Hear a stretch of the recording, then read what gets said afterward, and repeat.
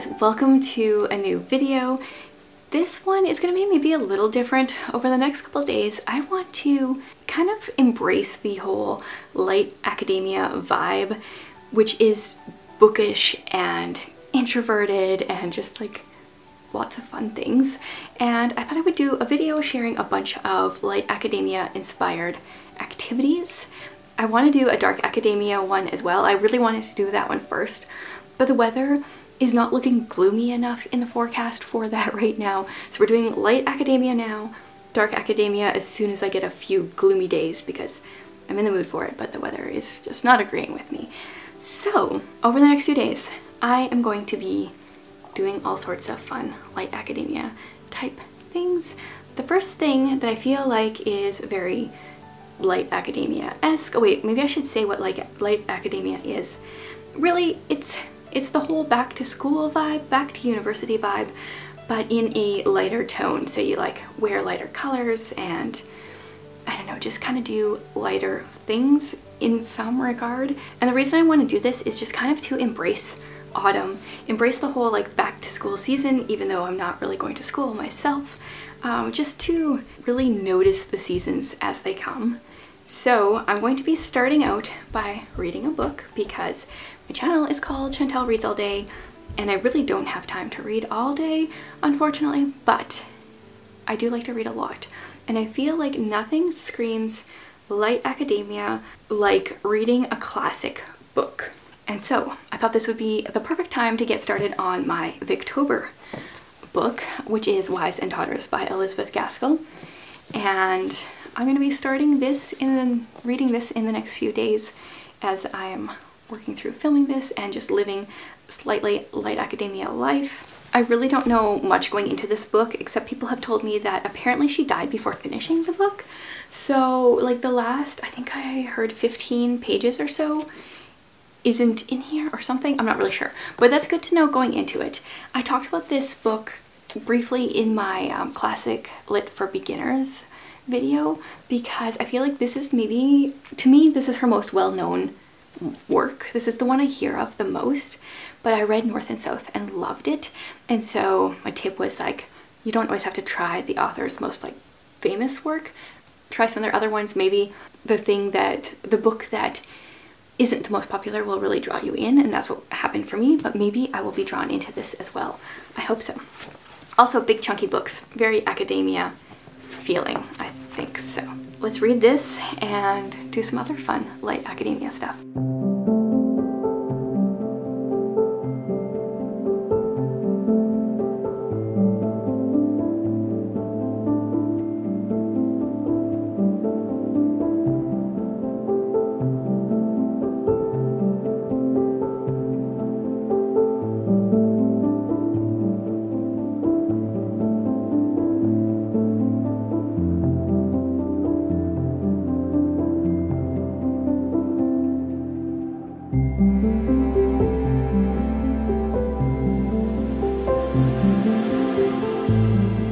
I'm gonna film here because Tolkien is so cute over there.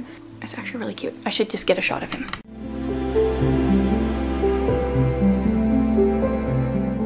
He's got a bit of a Dracula tooth thing going on. Maybe he's more into the dark academia vibe today, but oh well. I feel like his coloring, he could go for either one.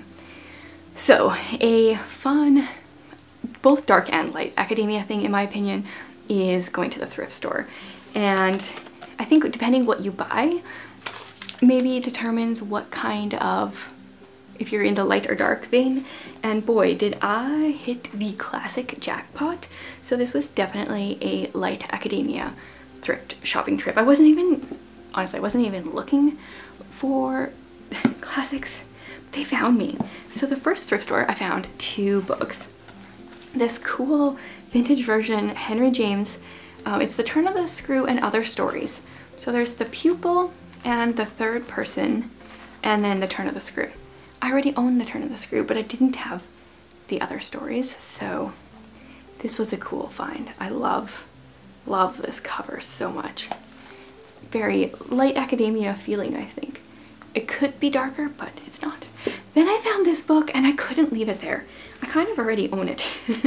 But this is the Selected Journals of Ella Montgomery, Volume 1. This is 1889 to 1990. Now I do have her journal, her Volume 1 journal, but I honestly don't know if it's the same. There's definitely some differences. I think maybe these were made by different people. This one, yeah, I'm gonna have to compare my two because this one has pictures, but they're not interspersed with the text so much. It's like some text and then a couple pages of pictures. But I couldn't leave this there. Even if this is the same one that I already own, I couldn't leave it there. If anything, if I don't want to keep it, I can give it to someone. And then I went to another thrift store, and instantly the first thing that jumped out at me was this G.K. Chesterton book, The Man Who Was Thursday, A Nightmare. This is I can't say his name. G.K. Chesterton's surreal masterpiece is a psychological thriller that centers on 7 anarchists in the turn of the century London who call themselves by the names of the week. I've never heard of this G.K. Chesterton book, and apparently there's commentary by Hilary Belloc, who has some hilarious poems, so that's a little weird. And then, yeah, I don't know. Oh, that's interesting. That's so funny. And then there was a bookmark in here, and it's a Saskatchewan Foster Families Association bookmark. So I guess if this is a psychological thriller, it's maybe not so light academia, but I just saw G.K. Chesterton. I didn't actually look what it was about. He has some like Christian writings as well. Oh well, that one might be more on the dark academia side, but we will go back to light academia. I found some editions of Ella Montgomery, of her books that I've never seen before. I collect her books, even if I have a bunch of them. I only currently own one other Kilmeny of the Orchard edition, and I've never seen this edition before. And then it looks like this without the dust jacket. That was really cool. And then I found a copy of my favorite Ella Montgomery, The Story Girl. Like, look at that. There's like a cat in her hair. Oh, I love it. And this one's kind of like a pukey green color. We'll keep the dust jacket on. Yeah, so thrilled.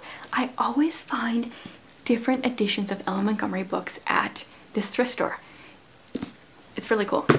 And then, the nerd that I am, I found the Norton Anthology English Literature, the Major Authors 7th edition. This has to do, or I'm going to be using this in my literature university degree thing that I'm going to, I don't know what it's called. I'm going to be figuring out a really good like literature curriculum type thing for myself, educate myself like I was going to university for free at home. And this will help. So I paid $2 for this. I don't know how much this normally costs, but definitely more than $2. This is almost 3,000 pages long. So that's a good start to a light academia vlog.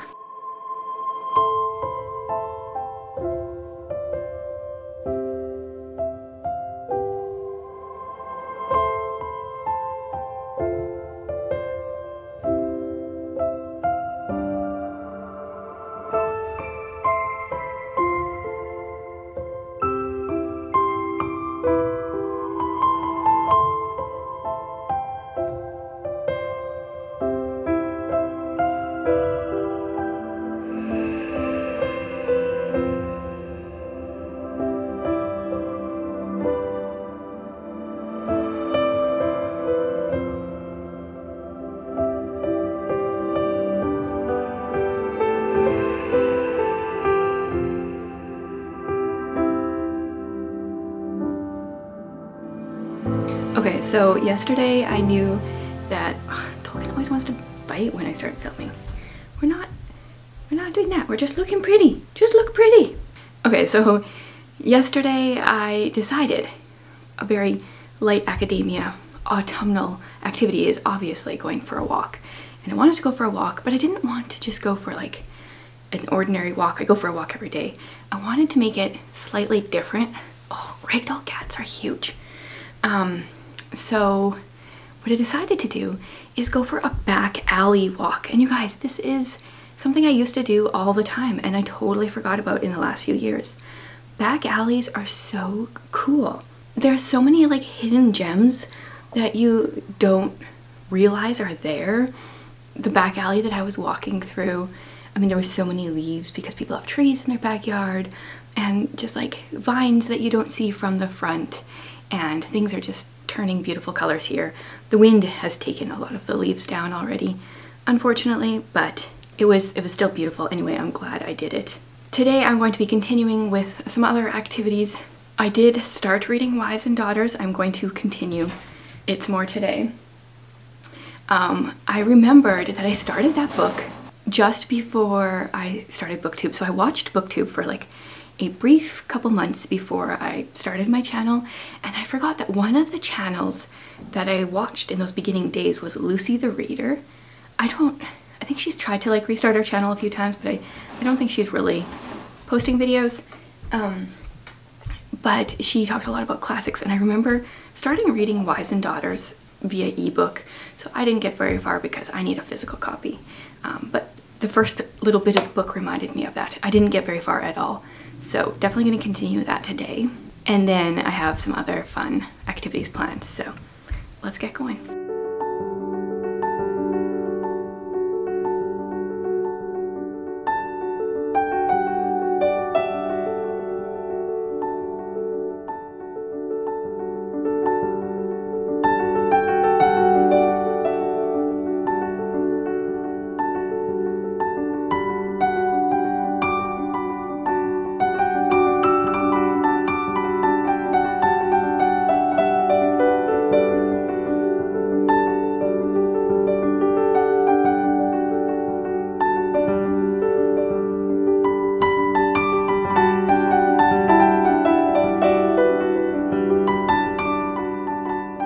So snail mail. I mean, is there any better kind of mail if it's not bills? I love sending and receiving different letters to people. I have pen pals. I have a wonderful letter card from Amy to reply to. I shared that I got this in a vlog a little while ago. And today I am sending out my first postcards and the stickers to those in my House of Dreams tier over on Patreon. And I'm just sitting here and feeling blessed. All the people that have bumped up into this tier that want to receive postcards from me. I'm sending out 2 postcards, 1 sticker, and it's so much fun to send, and I love the support, and I hope they love receiving it just as much as I love sending it. So this is definitely a academia type thing to do, is to send letters and happy mail, and I'm excited to get these in the mailbox.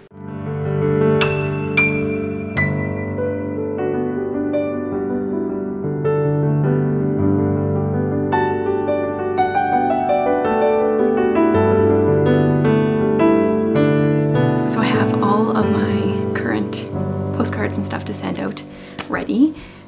If anyone wants to get in on the current postcard design, the last day you have is October 15th. And then it's kind of a weird date that I chose, but I have weird reasons that make sense in my brain. And then October 16th, I will be doing a new design, which I will share on October 16th. So I'm gonna be sending these out, and then yeah, if you sign up before the 16th, by the 15th. Okay, interrupted by a very sad 3-year-old who needs a snack, but I don't know what I was saying. Postcards are going out. I need to get some stamps. I'll do that later today. And then I have at least 2 light academia things I want to do today besides read more of Wives and Daughters. I want to go to Starbucks and get my favorite order, which is a white hot chocolate with almond milk. So I'd really like to do that today, and I'm going to start a puzzle this evening because it's almost October as of filming this. Like by the time this is up, this is October, and October is like puzzle month for me. So I'm going to be starting that, and actually there might be a couple other things going on today as well. So I'm enjoying this embracing autumn in a slightly academia way. It's a good way to just really embrace the season, and like I said, it's something I want to get better at.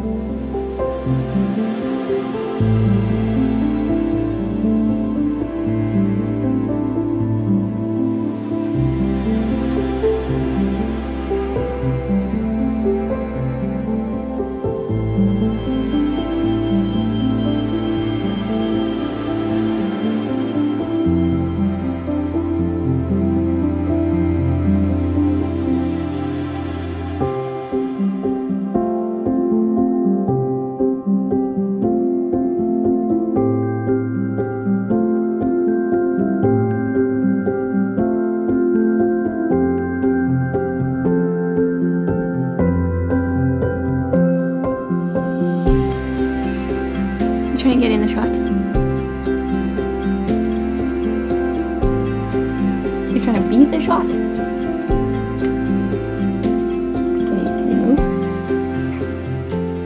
Okay, so I'm not really sure how light academia the yellow is, but my 3-year-old wanted to match with me today, and it doesn't happen very often anymore, so I took advantage of that, wearing yellow. Very autumnal. Let's do some updates. So I started my puzzle yesterday. I didn't get very far. I've just been sorting the edge pieces from the middle. This is a 1,000-piece puzzle. It's from Sheffield Home Paper Goods. I found this actually, so I found it at the Dollarama. I paid $5 for it. I looked it up to make sure that it was actually legit, because some of their stuff can be on the cheap side. And this is like a $20 to $30 puzzle normally, and it seemed to have good reviews. Very summer feeling, but I don't do puzzles until generally October. We're in the last couple of days of September here, but I don't do them in the summer. So I just do whatever puzzles I find, get my hands on.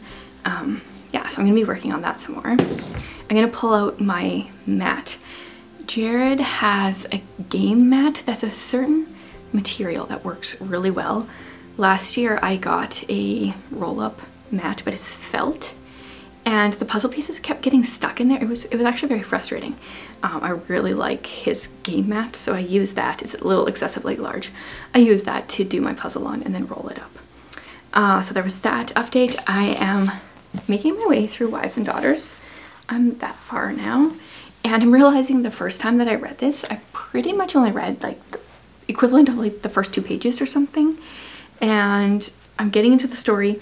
I ended up reading the back, which gives a lot of spoilers, because it talks about how the main character is like 17, but at the time of the start of the story she's only 12. So I'm assuming we will advance pretty quickly here. Yeah, but I'm enjoying it. It took a little while to get into the language. I feel like it's been a while since I read a book set in this time period, kind of with this writing style, but I think I'm getting there. It's a pretty easy read. It took me a little bit to get back into.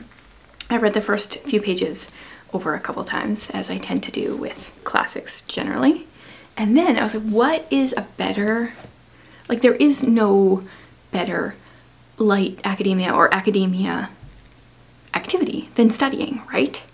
And one of the books that I just got recently that I've been using is Church History in Plain Language by Bruce L. Shelley.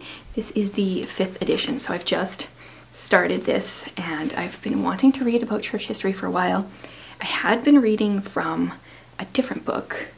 I had been reading from The Story of Christianity. This one's volume 1, so it's a 2-volume, much teenier text. Still lots of pictures though, than this book, and this one's just been an easier read, so I'm gonna read this first and then go back and read volume 1 and 2 of this. So I have just read the first chapter, which ends with Jesus's crucifixion. So not very far yet, but I haven't really got into the church history yet, but I'm going to start a new page in my Notion and start taking notes and documenting things. One thing that really stuck out to me, and it wasn't really something that was even pointed out in here, it was just something that when I read it, I had this like light bulb moment. It says, many thought John was the promised Messiah, but he vehemently denied such a role. And it made me realize, like, that is, it just goes to show that he was a true prophet. Because if you are a false prophet, you're gonna want that attention. And if people are trying to put you in a higher status, like, you're gonna jump on that. And the fact that he didn't, and that John kept saying, no, I'm not him, but he's coming, I feel like that just elevates his words more. Like, it seems more trustworthy then. Something that I never thought about before. So yeah, I'm gonna keep reading this. It's gonna take me a while, but I'm gonna start a Notion page for some of my notes. So I'm gonna be studying this, reading this, very academic feeling vibes here, and then just continuing with my light academia activities. I feel like I should also start another book. Like, you know, this many pages isn't enough. Like maybe a more, normally when I'm reading a classic, I'm also reading a more current book. what do I have that would be like a more current read that's not more towards the dark academia vibe? Most of the ones I picked out for this month are either classics or kind of like fantasy or thrillers, so those wouldn't really work. Maybe I should just peruse my shelf for a minute. Oddly, the two books that were calling to me were not ones that I was thinking of. I have Bill Bryson's A Walk in the Woods. I've heard good things about his writing. I started one of his books years ago and I didn't enjoy it. I don't remember which one. Something about traveling the world, maybe? I'm not really sure.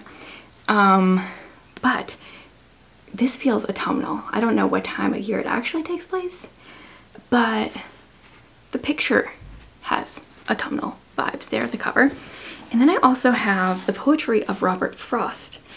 And I don't know a lot, like I only know his popular poems.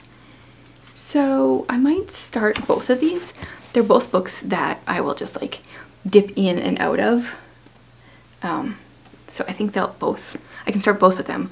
I'm not going to finish both of them, but read a few pages here and there over a period of time. So I will start these as well, just to add, you know, to my page count here for my stack. That sounds good.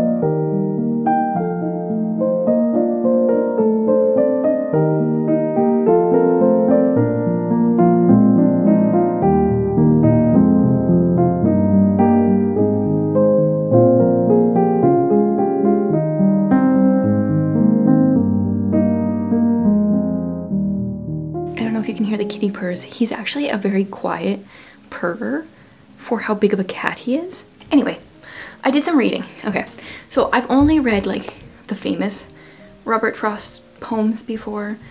Like, I would say there's probably like two. The Walking, I actually forget what the titles are. Stopping by Woods on a Snowy Evening. And then I feel like there's one other one. So anyway, I haven't read much of his before, but I read the first few in here. Oh, I've got a cat hair stuck to me. And loved them.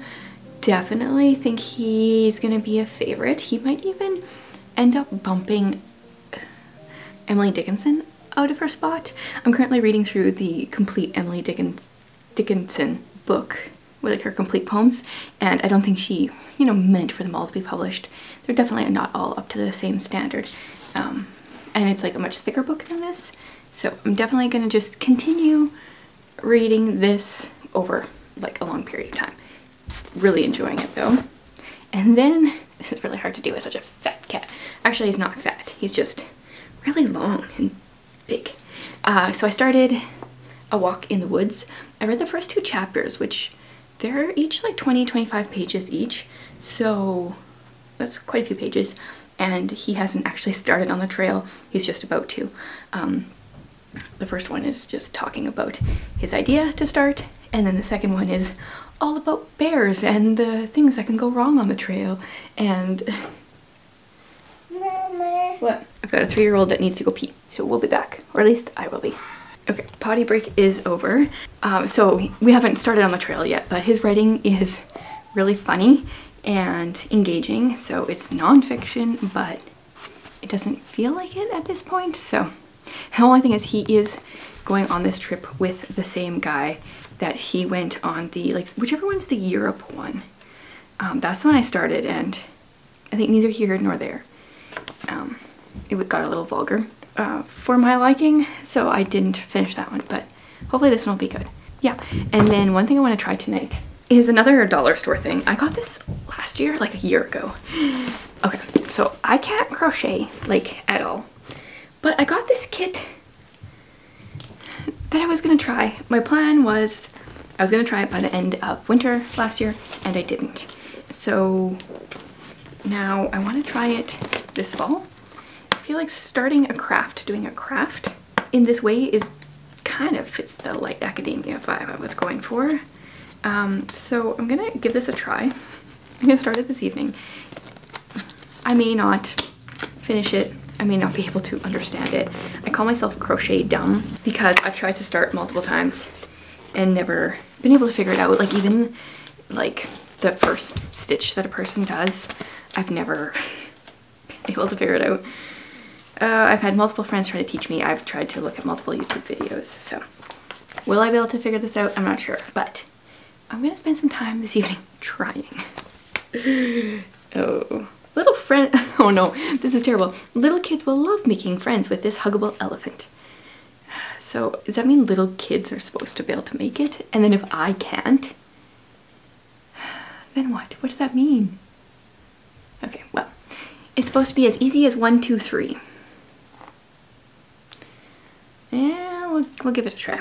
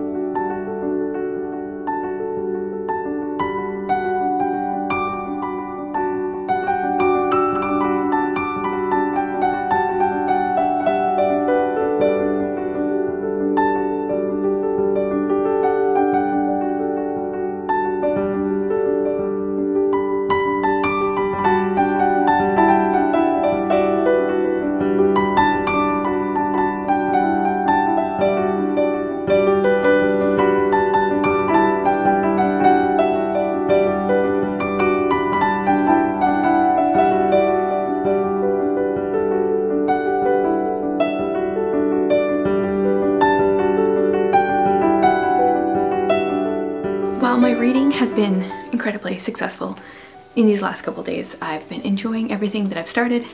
Started a lot of books, but they've all been really good. Not so successful with this, you guys. I got the chain too, if you know crochet at all, the very basic thing. I've struggled with that before. I got that part. I can't figure out the next step. It's like, it's so easy for people, but it's not for me. So this is probably gonna go to the thrift store unless my daughter wants to give it a try.